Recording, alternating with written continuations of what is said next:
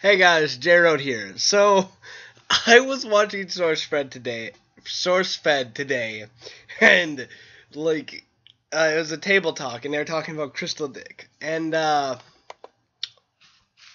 just, I came across this on Blue Light, I don't know what it was, I just was like, couldn't, they're talking, okay, and apparently Crystal Dick is something you get with meth, I shit you not, this is a freaking thing that I found on a board. One of the reasons I wanted to try meth was frankly a new partner loves drug sex. I knew that were issues with body heat making or cock shrink, but I assumed that was after a time, although I didn't know it was called Crystal Dick until I read it on here.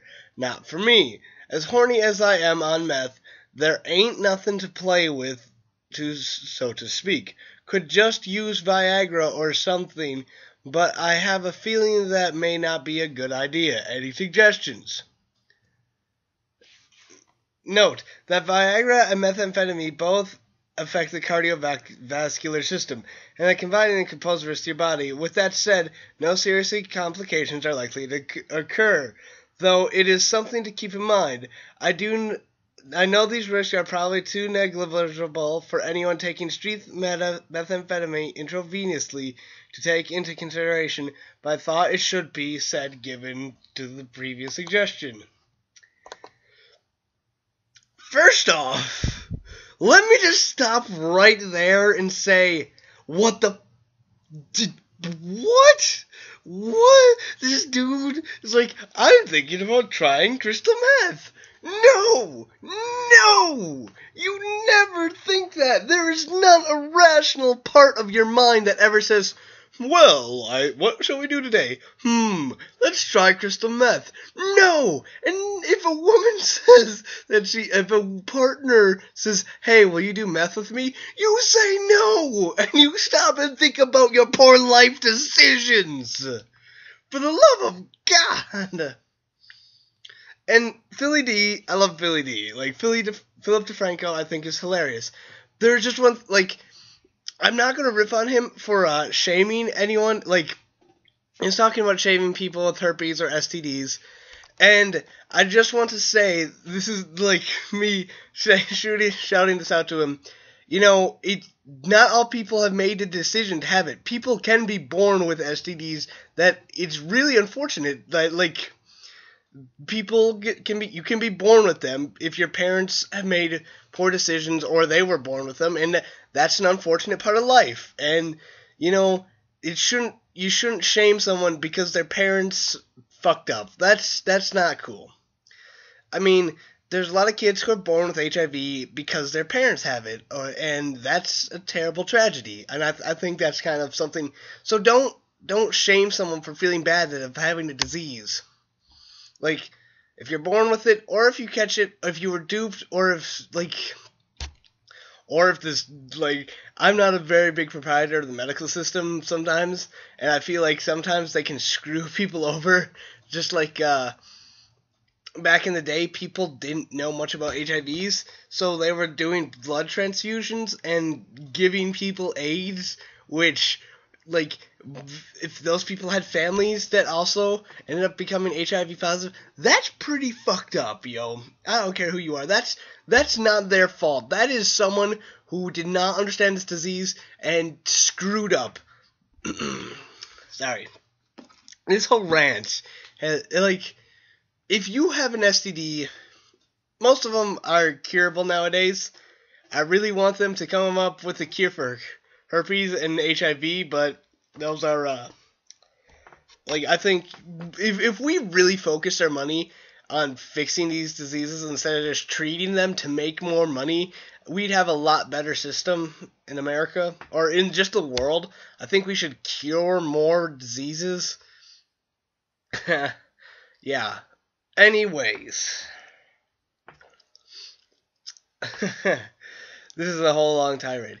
Anyways, that's just some stuff. So Philly D, I want you to keep that in mind when you're shaming people, because not everyone is like that. Not everyone is like that. like a lot of people, some cancers are genetic. Some things, if you have a disease, they can be passed down. Like heart diseases or diabetes can be genetic, or you can take it. I'm pretty sure. Somewhere along the lines, there's something about diabetes that I know people with diabetes, and some of them. A friend was telling me about a story where his friend straight up said, "Wow, that sounds like such an urban rumor." But no, like this guy was talking about his friend who said, who was taking his insulin shot, and he's like, "Wow," and he's like, "Are you dying?" And his friend's like, "Well, they don't call it liverbetes." uh, and I was thinking, if you ever saw Metalocalypse, isn't there insulin tasting or insulin candy? I couldn't stop giggling because I was like, wow, that would be horrible. And I just want to say this to anyone who has, to the ladies, she asked for the D, so I gave her diabetes. Diabetes. Oh, yeah. I shaved today and I really hate it.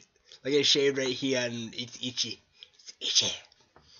The only reason I shave is because it makes me feel better. But most of the time, when I'm just too lazy, I grow out this ridiculous. I can't grow beard here, and it just looks stupid. It's like, fuck you, I'm gonna stay on my neck. Yeah. Some days are stranger than others. Okay, so I don't remember what my original thing was. Oh yeah, crystal dick.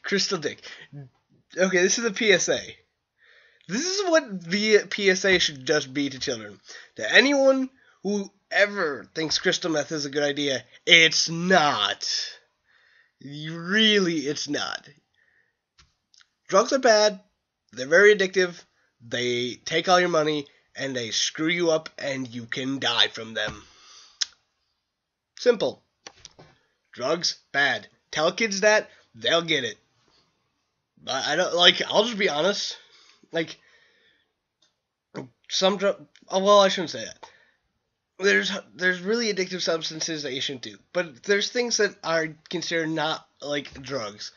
Marijuana is one of them. I actually did a paper on what would happen if they made weed legal in in just America, and they taxed it at a 20% sales tax, and oh my goodness, I did a full thing on this in high school, and my teacher was just like, continue, I said, what was it, Proposition 420, and he just looked at me, he's like, I know where you're going with this.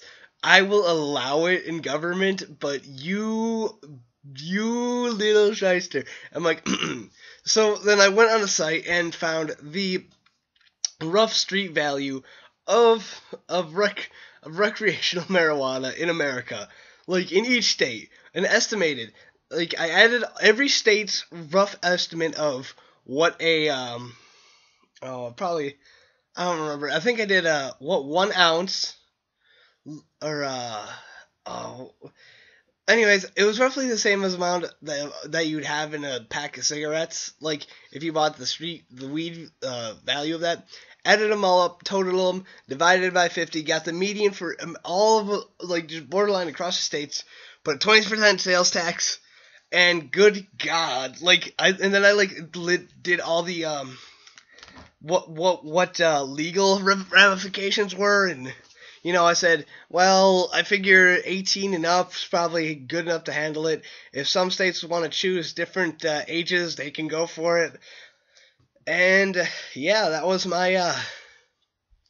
It was basically what, and then I did how many legal charges were dropped and other ramifications driving while under the influence, which really. It really was a very, very long piece, and I just remember my teachers intrigued that I had the balls to, like, he said, okay, you can make a law or you can find an actual law and explain it. And everyone was explaining these laws or stuff. And I was like, you know what? I'm going to just have the stones to look my teacher in the eye and say, let's make weed legal. Like, in high, like, that's something you do in college. This was like it was junior or senior year of my high school, and like I just had the stones to look my teacher dead in the eye and say, I'm gonna do this about pot, and you're gonna have to deal with it. And I can. And the funny part is, I still have my Dare medal. Like, I actually got a medal from being in Dare.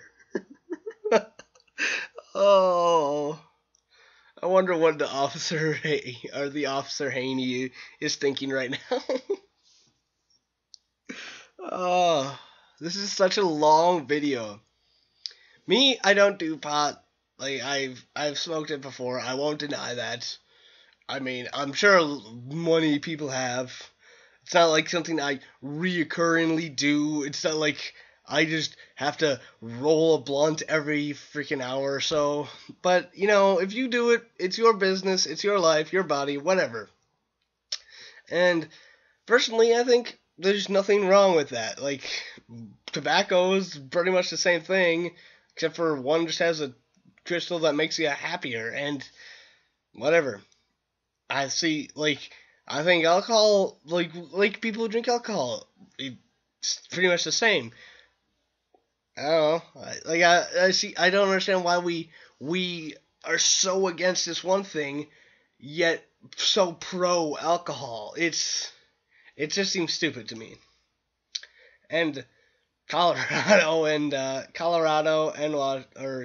states that did it, it was just all right. Anywho, yeah. So that was all that.